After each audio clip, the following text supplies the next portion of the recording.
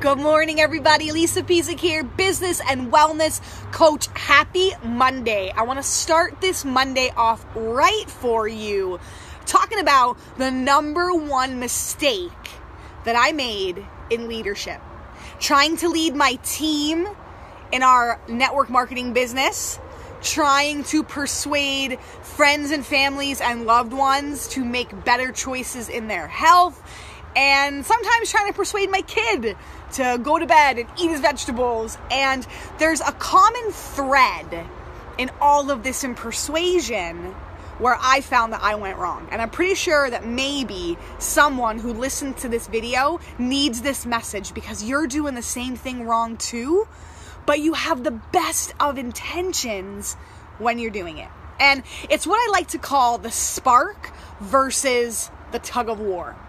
Now, what I was doing, because it was what I was taught and it was what I knew and it was what worked for me, was trying to get people to realize why they were doing what they were doing, why they were going to change their eating habits, why they were going to start exercising, why they wanted to, in my network marketing, health and fitness business, why they were going to try to share with others what was working and why they were doing it. And it created this sort of tug of war between like me versus them, where I was saying, do this, why aren't you doing this? Why aren't you dug in with your why? Why don't you care?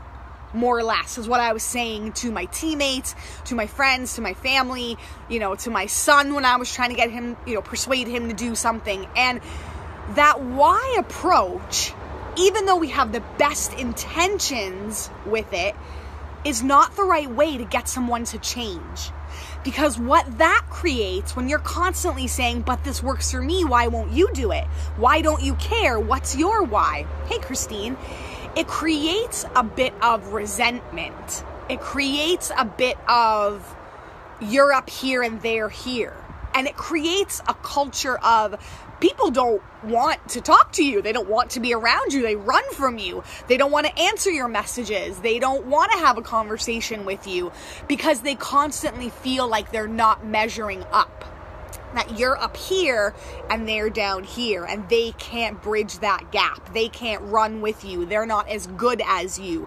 They're letting you down. They're not living into their potential. And it creates that culture of worry, and it creates that culture of frustration, and it becomes this tug of war between you and the person that you're trying to persuade. The better approach when you're leading a team, when you're coaching others, or when you're trying to persuade a friend or a family member to make a change, hey Nicole, a better approach is to make that environment so fun and so positive that people can stay around that campfire long enough that they're going to catch that spark. Because motivation comes from within. And it's going to come from them that they're going to want to make a change in their diet, start exercising, eat their vegetables, clean up the house, lead that team, make that call, do that live video. Whatever you're asking people to do, get them around that campfire. You do it, lead by example, and hope that by you doing those things over and over and over again, that they catch that spark and they then want to work with you and join you and get on that same path as you. Because that constant questioning or that constant, what is your why? Why don't you want this? It's moving people away from that campfire. They don't want to go sit at that campfire because they don't feel like they belong there. They don't feel like they're enough. And that's one of the worst feelings that I think somebody can feel. And that's certainly myself as a leader, that's where I went wrong. And that was not at all the intent that I had for people. I wanted my coaches with me to make money, to have impact, to lead others, to live a life they want. It certainly wasn't to push them away from the campfire. Hey, Nicole.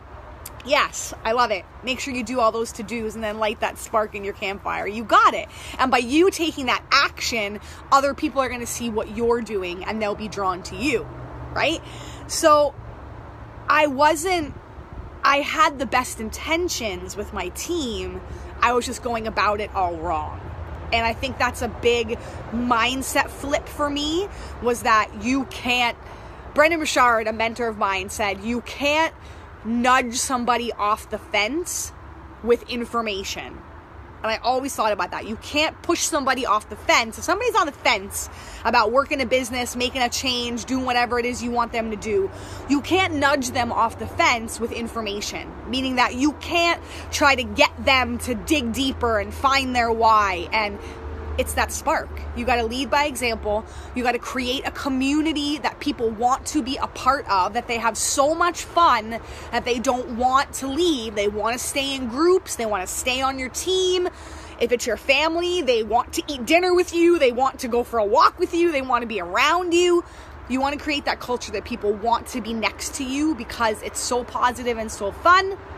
And then have them catch that spark.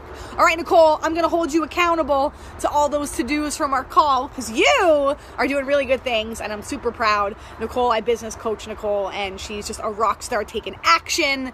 So she's got lots of sparks flying this week, which I can't wait to see. So all the rest of you, go be the example that you want others to be. Go do those things that you want others to do and create that fun, positive environment in your life. All right, guys, that's my message of the week. If you need more help, head to www.lisapezik.com. I got a ton of business and wellness coaching programs there that I would love to dig in with you and make sure that you have that spark and that you're doing all those necessary things in your life. See you again next week.